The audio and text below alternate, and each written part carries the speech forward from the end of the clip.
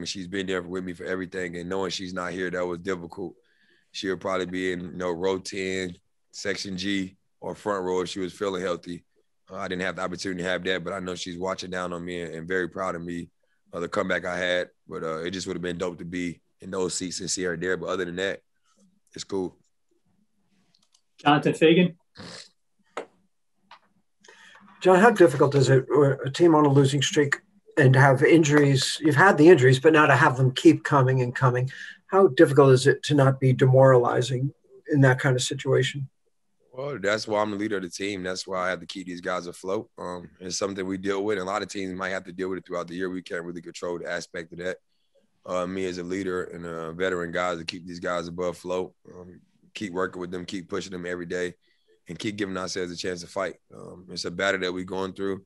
But let's say it might be a team that might go through it 2 weeks from now. We can't dwell on that. So you just got to take advantage of the chance you have and win the games you're supposed to win.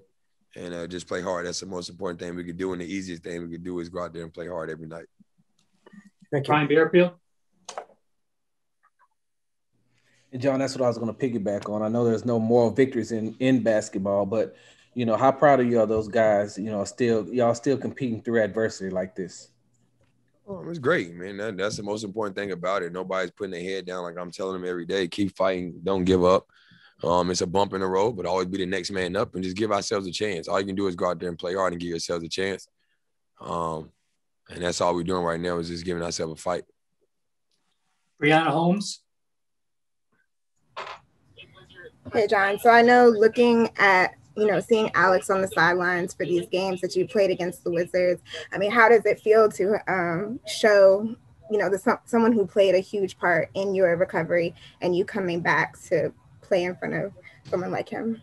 I think he's embracing it. He's enjoying it. I think he wished he was on the other side of being there with me because all the hard work and dedication we put in the last 2 years.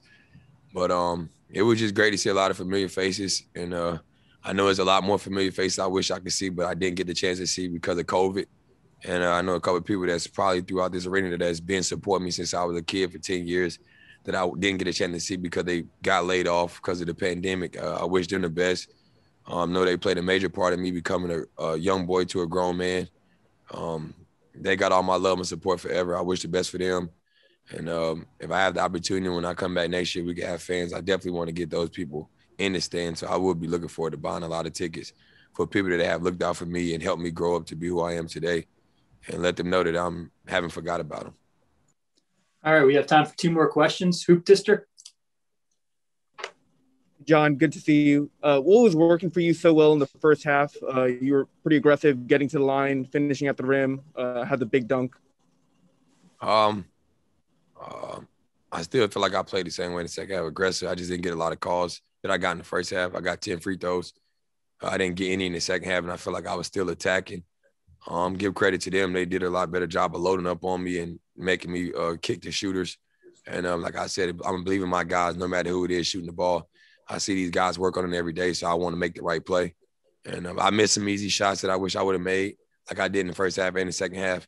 And then a couple of my guys missed some shots that we felt like was good shots. And they was making shots, and that's basically determines the game. And last question, Jay Rochelle. Hey, John. Good to see you back in D.C. You guys are 11-16 now, sitting in second to the last in the West. I know it's a lot more game left to be played, and you guys have been competing, as best as you can given your circumstances. Do you all think it's still possible for you all to make a playoff push in the position that you guys are in right now? Yeah, for sure. I think there's a lot of time left. Most important thing is getting guys healthy, staying safe away from COVID and not having the safety protocols because that's serious. You can miss 7 days or 10 to 14 days. But, yeah, just keep fighting. I mean, it's a hole that we're in.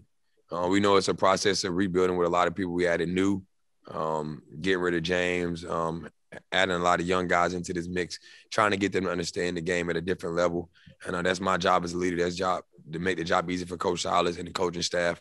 And I believe in this organization, everything they're doing, the way we're moving forward. And I got to continue to be the leader when we're losing and when we're winning.